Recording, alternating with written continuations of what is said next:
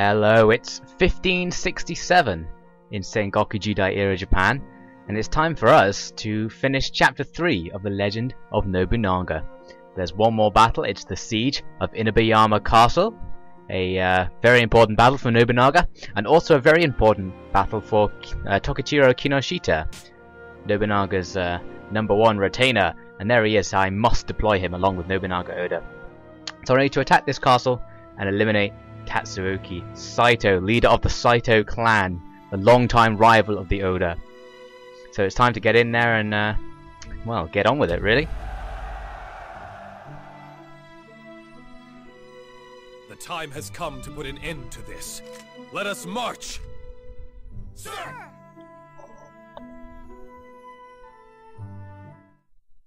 The siege of Inabayama. So Inabayama, as I said at the end of the last part, is very well fortified.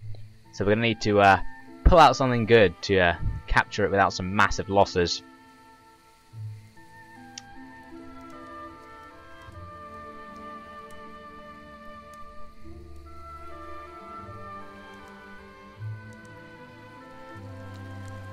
The butterfly motif is one of the themes of Kessen 3. There's a lot of butterfly-esque things, and this is one of the principal I love butterflies scenes, so let's watch it. It's quite nice. It must be difficult attacking home. That's not it. Seeing such beauty before me makes it all seem like a bad dream. A dream, huh? Ever since I was a boy, I keep having the same dream. Dream? A dark place. Flames, death, an awful dream. He's foreseeing his death, poor guy. And I have an unknown mark in the place I was shot in my dream. I once heard a tale. A man dreamt he was a butterfly, and upon waking the next day, wondered if he wasn't just a butterfly, dreaming he was a man. One of the famous idioms, I guess, of the Eastern world. It doesn't seem like such a relevant thing, but Nobunaga seems pretty reassured by it. So it's good that Keisha whipped out that story. She has a butterfly on her blouse, so she's pretty obsessed with butterflies, so I guess she was just waiting for a chance to tell that story. Let us begin. So it's war council time. What say our scouts? Our scouts have come back with the following reports. So we need to check out the castle and try and find a way up there. It's on top of a huge hill in Inabayama Castle. It towers over the landscape around it. You can actually go there in real life. It's still there. The enemy commander, Tatsuoki Saito. We must destroy the gate, then move to the main enclosure where Saito is located. Seems easy enough, right? Still, we hear that the enemy has prepared strong defenses and are waiting for our attack.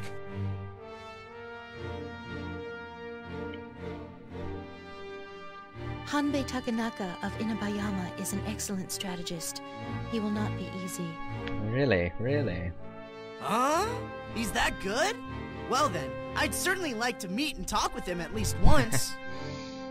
My lord, so that how there, shall we deploy for this it was a battle? little nod towards the fact that Tokichiro Kinoshita actually persuaded lots of the Mino officers to defect, and Hanbei is one of the main ones, one of Mino's great strategists, and Tokichiro indeed did persuade him to join. So we have Tokichiro and Nobunaga on this little path up to the mountain, and the castle itself has these destroyable gates defended by towers, so that's how we're going to get in. You can destroy the gates. So I need to deploy some support units. Now, of course, the big thing about the siege of Inabayama Castle was that Tokichiro led a commando raid to back attack the castle. So we're attacking from the south here with the main force. He attacked the north of the castle, which has a sheer rock face. So they weren't expecting anyone to try and get up that sheer rock face. But he climbed it with a commando team. But for some reason the game, at least to begin with, makes Tokichiro part of the main assault on the front. Of course, the Nobunaga was basically just camping in front of the castle. He didn't really attack until after Tokichiro Kinoshita had begun his shenanigans on the north side of the castle. So what would have really been happening at the moment is Nobunaga would be sitting in his camp, he was very confident he was going to win in this battle. The game doesn't really show that at all. Nobunaga was pretty much sure he would win, because he had discussed this plan with Tokichiro in advance, and he was very, very sure that the Commando raid would be successful. So he was just sitting there, and he was basically mocking the Mino officers. There's we saw them, I think 2 episodes back, we saw the Mino 3, which were some of Saito's main officers, and he very much mocked them during this battle. He offered them, like invited them out for drinks and things from his main camp whilst they were trying to defend the castle. He was being pretty casual about it. We saw that on the conditions. It said there's a secret area in the castle, This we can all concentrate and I think I do find that eventually. It took me a while. Let's move out. Remember, we fight for the land and for peace. Good old peace. Right, so far the plan is just walk up to the castle, so hopefully when the battle starts we'll be able to pull off something a little bit more impressive than that. Mino will not be ours until Inabayama falls. Yay! Right, so the battle started, and I just push up the hill. So Tokichiro, and I gave him Toshie as a escort, are coming up with me. I really should have given him Kuroda.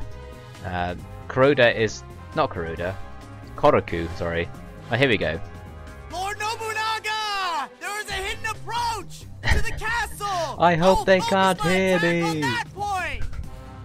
So he suddenly decides to go up the hidden approach from the north, and he just disappears, and he reappears at the top of the map. So that was convenient. The Commander raid just sort of happens instantly. So he's now inside the castle, he's suddenly infiltrated it. And I basically just leave him there, because I didn't want him to do the raid until I was ready to attack one of the final redoubts in the castle. I wanted to break through the first lines of defense on my own, and then link up with Hideyoshi. So I leave... not Hideyoshi, Tokichiro Kinoshita. So I leave him there in waiting for now. I guess while I break through these first levels, I'll tell you what really happened. What really happened with Hideyoshi's attack. I keep calling him Hideyoshi. It might probably quite confusing for you, but Tokichiro Kinoshita and Hideyoshi Hashiba are the same person, and I keep using those names interchangeably because he's famous for the latter name. Tokichiro Kinoshita is a name he's not famous for, but the name he has in the game at this stage, so it's a bit confusing. So what happened was he devised this plan, or potentially Nobunaga devised the plan actually, for this raid on the north side of the castle, climbing up a sheer rock face and causing some ruckus in order to allow Nobunaga's main force, which he had about 12,000 troops in his main force, to storm the castle and just try and capture it. So Tokichiro Kinoshita was chosen to lead this raid, and then he chose Koroku. Koroku is the bandity sort of guy we saw when we were first introduced to Tokichiro. He was a bandit leader that Tokichiro worked with whilst he was younger, and that he dragged into Nobunaga's forces with about 1,000 troops to help in the Battle of Okehazama. But he continued to serve with Oda after that. So he chose to take Koroku with him, and he probably took about 6, 7, 8 other men. He had basically about 10 troops, let's just say it was 10. It took 10 men to scale this rock face on the north side of the castle, and they did this in the dead of night. And meanwhile, Nobunaga had set up his army ready to assault at dawn of the same day. So Tokichiro was climbing up, and he finally reaches the very inside of the castle keep, with this small band of 10 men. And it's still the dead of night, so he was undetected at this stage. So he sneaks inside, and he discovers a huge store of gunpowder inside the castle. And he took the opportunity that this gave him to cause a distraction and cause chaos. So he hid until dawn, and as the main assault began, he detonated the gunpowder store inside the castle and caused an enormous fire and a whole bunch of noise and chaos, and the defenders of the castle had no idea what was going on. They just saw explosions going off everywhere, and they thought they were under some sort of serious heavy attack up the north face. So what they did was move a whole bunch of troops off the front that Nobunaga was attacking to the north front to face off against some fake attack which they assumed was coming. And also quite a lot of the troops surrendered straight away at that point, I seem to remember. Quite a lot of them at least. Because when they saw the chaos, and they also saw like Tokichiro and his band of 10 men were running about like crazy men, like running about in the castle keep just killing everyone. and running about outside in plain view across the yards outside of the castle, like this one that Nobunaga's in now, just cutting down anyone they saw. And this sort of added to the general image that they must be under some sort of big-scale attack, but actually it was just these 10 guys. So what he did was, after the explosion, he ran through the castle to the castle gates, and he managed to open them up. And then he, this would allow Nobunaga's forces to sort of charge in through the front. Nobunaga's forces were commanded by a guy called Kanbei Kuroda, who was one of Oda's great strategists at this time. So Kanbei brought loads of troops up through the front gate once it was opened, and then basically Tokichiro could just sit back and watch the castle be captured at that stage, because the defenders were in chaos. The actual like the parapets, etc. of the castle were damaged by the explosions and fires he had created, and many of the defenders were surrendering, falling back. How I had no idea where the attacks were coming from. So it was a very good situation for the Oda forces. They very easily cleared up.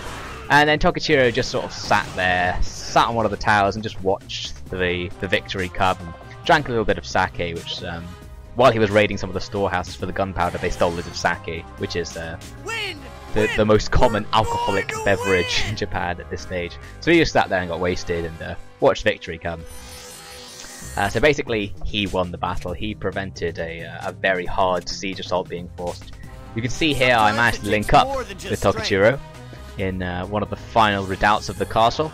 So now we've got all of our units working together to fight for this little square. I've managed to get here without taking too much damage. Kicho is a little bit damaged, but it's not so bad. I did get quite a lot of lag in this recording. I don't understand why. Like, sometimes it does, sometimes it doesn't. It's a little bit annoying. I used a rampage there, and I only did 2 rampages for the entire battle because everyone was already at excellent condition. So I can't really be bothered to do the rampages if it doesn't give you the health upgrade, so I didn't bother. So I basically have to hack through these 2 units and then break through the gate into the final section of the castle where the Tenshu is. The Tenshu is the main building of a Japanese-style castle. And then just take out Saito. Tatsuki Saito is sitting up there somewhere. So I just need to find him and take him out. Shouldn't be too hard. Now back to talking about Tokichiro. His achievement on this battle was basically the last... what's the opposite of a nail in the coffin? I don't know. It was the big thing that finally made Nobunaga just say, alright Tokichiro, you're going to be one of my main retainers, because he'd been held back by the fact he was an Ashigaru. But even from the very beginning, even from when Tokichiro initially joined Oda's forces, Nobunaga had treated him as if he was a samurai, which is sort of a social status. He gave him a lot of trust, which is uncommon for an Ashigaru soldier. And the reason was because Tokichiro is essentially a military genius and a social genius. He always knows what to say. I'm peeking over this gate here, and I saw Tatsuki Saito. Sorry, he's sitting over there with another unit beside him. So I now know there are 2 enemy units waiting for me. And I start pulling off a flanking maneuver. It doesn't quite go as I planned, unfortunately. So yeah, Tokichiro had always been trusted because his strategies were always very effective. There's a legend that whenever Nobunaga failed, and he actually failed in his objectives quite a lot, it was because he had deliberately ignored what Tokichiro had suggested, and that whenever Tokichiro's advice was taken, they always won. So he was quite the strategist, and that's backed up by the fact that when Tokichiro takes personal command of Oda forces, he basically captures all of Japan in about 1 year. So he was a very effective leader. So here you go, my flank attack didn't really work because the AI broke down the gates before I was ready and caused the enemy to charge out and attack one of my forces. I start moving to the back of the castle and I can see the hidden area, and there are some people down there, but I don't know how to access it, which is quite annoying. But I will find out soon enough. So yes, after this battle, Tokichiro became a very famous retainer. Not many people liked him because he was only an Ashigaru, and there's a sort of social issue of, oh, should he really be so good? Why should he become so famous? He's just an Ashigaru foot soldier. But yeah, after this battle, Nobunaga really knew that Tokichiro was the right guy to have on your side. And Tokichiro would be granted increasing amounts of trust by Nobunaga. Ready, set, go! So now I'm fighting with Tatsuki Saito. I don't want to kill him quite yet because I want to try and find that secret area. Because at the start of the battle it's saying Tokichiro Kinoshita wants to speak with Hanbei Kuroda. Not Hanbei Kuroda. It's Hanbei someone else. I've forgotten his name. It's like Takanaga or something. Hanbei Takanaga. And I thought those guys in the secret area I could see were him, like waiting, plotting his strategies. So I was trying to find a way in. You can see I'm using Nobunaga here to try and find a way in. But it didn't look like you could go down there. On the map it seemed that there was a way next to Tokichiro, but when I went there I didn't see one. So I need to use Nobunaga to distract Tatsuoki whilst I pull out Tokichiro to try and find that secret route. I start using buffs, and I use Berate here to reduce Tatsuoki's attack. Takes more than just strength. Because that'll buy me a little time. It'll mean I don't have to kill him so quickly, but he won't be killing me in the meantime. Because he's quite a powerful unit. Toshie Maeda starts taking quite a punishment. I'm trying to block here, and it didn't work. But then Toshimitsu Saito, with his 200 remaining men, charges through and completely decimates Toshie and Tokichiro's units. So I was a little bit worried at this stage. There's the risk that if he did that again, that those units would be wiped out. I managed to defeat Toshimitsu Saito, which I assume is this guy's brother. Probably his older brother, I guess. If it was his younger brother, then he'd be very young. So I realised you can break that piece of wall, and there's Hanbei Takanaga. I charged down at him thinking he's an enemy unit, and pop! He just turns into some magical sparkles and joins me.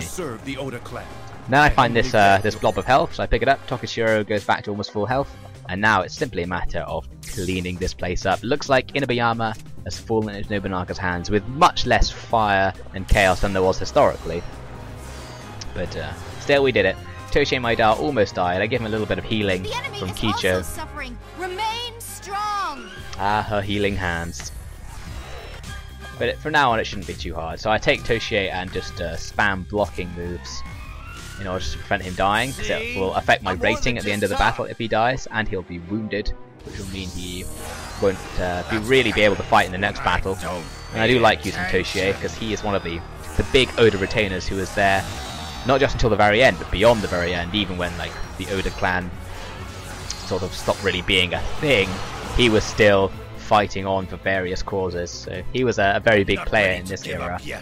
So there goes Tatsuoki. He runs off. He wasn't killed in this battle. He escaped. There are various stories of how he escaped. Some say Nobunaga captured him and then let him go, and some say he had actually fled the castle even before the attack begun because he saw he was going to lose or something like that. He wasn't very confident. But whatever the case, Tatsuoki's gone, and we'll probably be seeing him again. The battle's over. Managed to get the S rank, so I get good prizes. I get Kogarasu Maru, which is some sort of sword, I believe, some rogue's armor, and a whole bunch of gold, which is just essentially money. So there's the sword. It looks pretty damn sweet. Only Nobunaga can use it, but it looks pretty cool, so I'm pretty enthusiastic about using that sword. I also got this rogue armor. I think it's the armor that Tatsuoki Saito was using. It looks a bit weird actually. And this Hakudo mirror, which improves people's archery ability for some reason. Which that's pretty useful, I guess. I don't really use the artist very much, but I probably will at some point. Once I'm allowed to use more units simultaneously in the battles, I'll start bringing out some more interesting things. That's the end of that. That's the end of chapter 3, in fact. So now we're going to head on to the cutscenes and see how the capture of Mino is going to affect Nobunaga's life. But actually, there are some other chance events that Nobunaga was successful really make an in impact. Inabayama Castle. He renamed it Gifu as a symbol that he intended to unite the land. I'll explain that in a moment, the Gifu thing.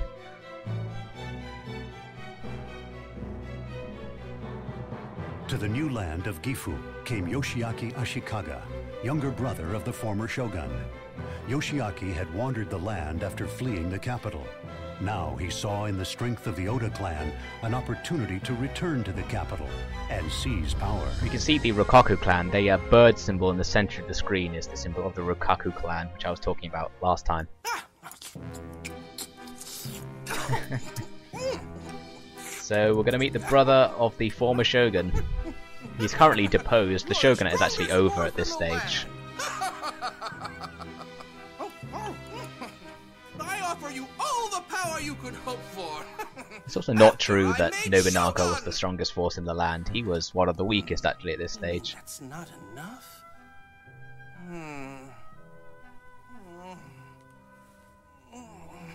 Then fine! I will make you Deputy Shogun then! You mean you still don't like that? Doesn't this guy have any ambition?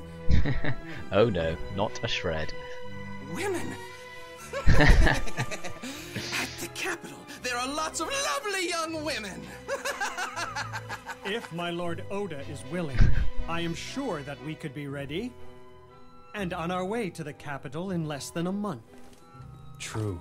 To tell the truth, I had already planned on making a visit to the capital. So Nobunaga was basically trolling Yoshiaki by pretending he didn't want to go.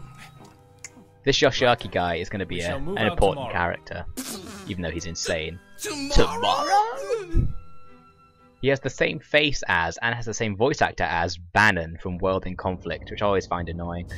But anyway, Chapter 4, Nobunaga's March on Kyoto. So, Yoshiaki, the brother of the deceased former shogun, comes to Nobunaga, and this gives him some form of legitimacy. Legitimacy is very important at this stage. He marched there to show the world his resolve, and to show to the heavens and the people that he would defeat chaos. Not really, though. The capital and the surrounding area was under the control of Hisahide Matsunaga, the Miyoshi Trio, and the Merchant Council of Sakai. Those Miyoshi Trio are going to be causing us some trouble in the near future, I would gamble. So here we go, he reached Kyoto, suddenly. What can a simple country bumpkin like that do? Oh, shut your mouth. We have to get out of here. That's right. We don't want to get caught fighting. He has some pretty cool armor looking now. Cool looking armor, sorry. And the peasants of Kyoto did very much fear Nobunaga's approach, because they thought he was going to unleash some harsh stuff on them. But he didn't, so it's fine.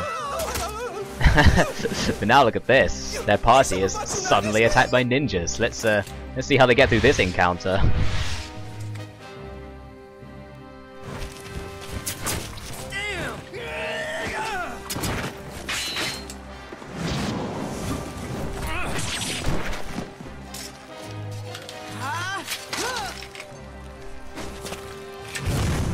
Oh snap!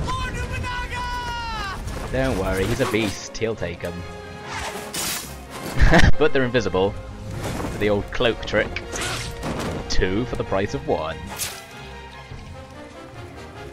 see nothing. I see nothing. There's no one here. There's no one here. Help me! Someone help! Nobunaga's voice actor changed for that line, which always confuses me. Katsuye, Nagamasa, you protect Lord Yoshiaki. As I Nagamasa's here for some reason. He also changed his voice actor. There's no end to him. Poor Yoshino. Kicho, on the other hand, is pretty much dealing with this scenario fine.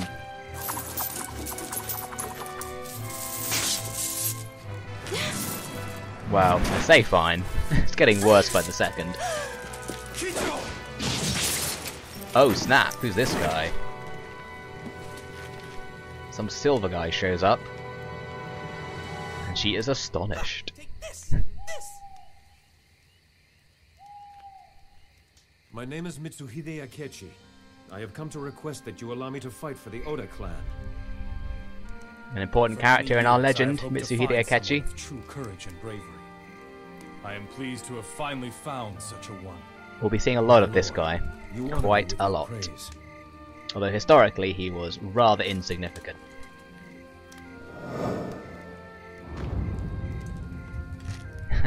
And Nobunaga knows. Mitsuhide Akechi is the man who will cause Nobunaga to die. And in the legend he foresees this for some reason, but does not very much about it. So we've got Mitsuhide Akechi. Mitsuhide Akechi actually joined the Oda clan before the Battle of Inabayama, so 2 years ago. This march to Kyoto took place a year after Inabayama. So we actually already have Mitsuhide Akechi, but in the legend he shows up now. Mitsuhide was a servant of Yoshiaki, the shogun's brother we've been seeing. But he randomly decides to come and serve Oda about 1 year after Yoshiaki was thrown out of Kyoto. And then Yoshiaki spent 2 more years wandering the land before they were finally reunited under the service of Nobunaga. My name is Hanbei Takenaka. And here he is. I wish to end this 100 years of war. A year later, Allow he's me to finally fight with joining you. up. I guess that was just a My weird forces would be strengthened with strategies such as yours. aspect of the game ask for your cutscenes aid. being placed in a not massively chronological order. My lord. Always confusing. So Nobunaga has a pretty good look going now, actually. Lord As Nobunaga, does Hideyoshi, today I'm and I changing believe my name. Toshie Maeda and I'm gonna Nagahide take a Niue character do from as well. Master Niwa and one from Master Shibata, and call myself Hashiba. Hideyoshi Hashiba. That's gonna be my new name. So finally his name's changed to the name I remember. So that's going to make things a lot easier for me. My lord. This It's not is his the historical current name, situation. actually. Just to confuse things further, Hideyoshi Hashiba wasn't what he called himself historically. He called himself a Hideyoshi Totoimi or something. But I'm going to call him Hideyoshi Hashiba because that's just the name I have in my head. So upon reaching Kyoto, we get all this cool stuff. We get some rival warlords armor, some officers armor and helmets set for Hideyoshi, flamboyant armor for Toshie Maeda, and then some majestic armor and helmet for Nagahide Niue. And for some reason our base is now Honnoji Temple, which is a famous location in Nobunaga's legend, but we'll come to that later. I think Nobunaga actually at this stage wouldn't have been at Honnoji. His base was still in Gifu. And I guess now I'll explain. Gifu, the reason why I said earlier that naming it Gifu was a symbol that he would unite the land is because in like the Japanese characters in their kanji language, Gifu is sort of similar to the Chinese word Wu Wei or Mount Qi, I think it's sometimes called. Basically, he's named it after the location where the warlord to unify China began his campaign. So he's trying to signify that he will also be unifying an empire, and that empire is Japan. Japanese culture was very much borrowed from China at this stage. It became more and more divergent over time, but Japanese culture and Chinese culture are very similar to the extent that they could sort of understand each other's languages at this stage, at least written down, not orally, but written down. They could sort of understand each other's languages. So I know the video's over, but I want to talk a little bit about the aftermath of the battle, Siege of Inabayama Castle, just to make it clear what happened. So Nobunaga captures Inabayama. Saito runs off. He ends up joining with the Asakura clan or something. We'll see him again later. And he renames the castle Gifu to represent how he's going to take over the land. But then he actually in about 1562, so 5 years before the siege of Inabayama Castle, he had been asked by the Emperor of Japan to come to Kyoto. And so in many ways the capture of Inabayama was sort of a response to this request, because Nobunaga was actually very loyal to the Emperor, or at least he acted very loyal to the Emperor. So he swore back in 1562 that he would capture Kyoto in order to help out the Emperor, because the Emperor was in trouble. But of course it took him many years to do this, because he didn't have the resources, especially back in 1562, right after Okehazama and before the conquest of Mino.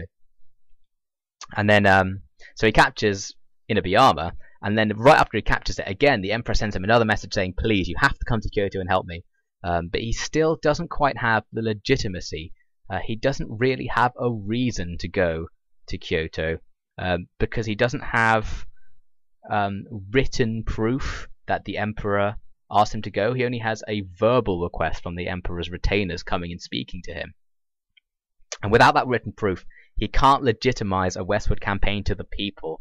And even though this was a very warish period, there was still a sort of vague public morality that if you were fighting a war for no particular reason, the public would turn against you. So the commander still had to be wary that they were fighting wars for reasons.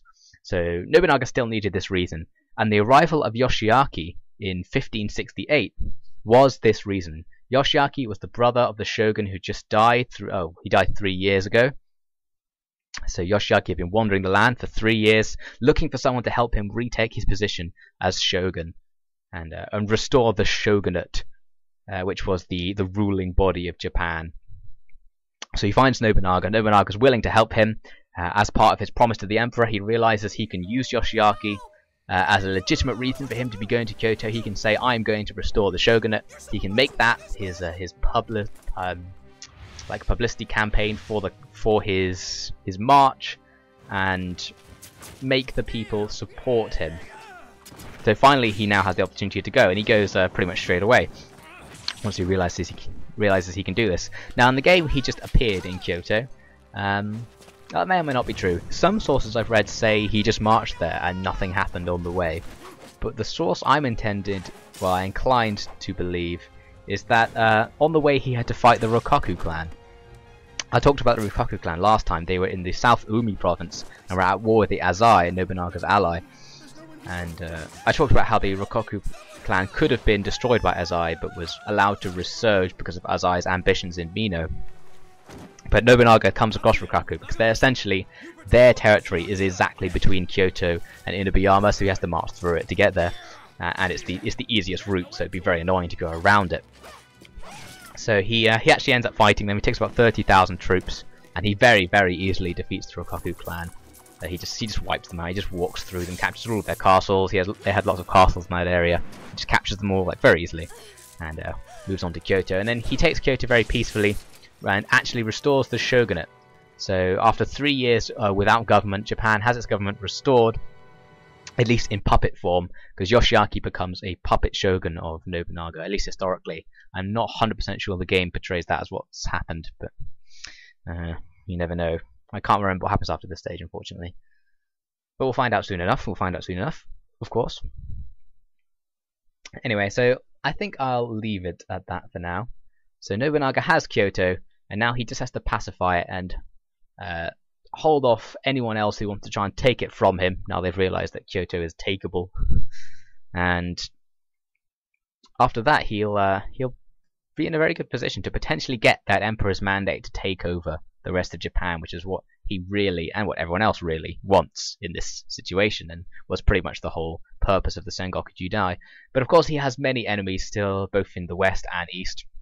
He's very much relying on Ieyasu Tokugawa to defend him from the Takeda clan and the remnants of the Imagawa clan. I think around this time Ieyasu was actually allied to the Takeda clan as well, so there was a very, very vague triple alliance which protected him at this stage. But the Ieyasu alliance with the Takeda clan broke down pretty fast once the Imagawa clan was destroyed, because then their borders linked. When the Imagawa clan disappeared, the Takeda and Tokugawa borders linked, and that caused tensions, and they very, very quickly went to war. But I think we'll see some more of that later on. So I'm going to wish you a very nice day until the next time on Legend of Nobunaga, where we'll be starting Chapter 4, which is strangely entitled Nobunaga's March on Kyoto, even though he's already there. But we'll, I don't know, I guess we'll see what that's about.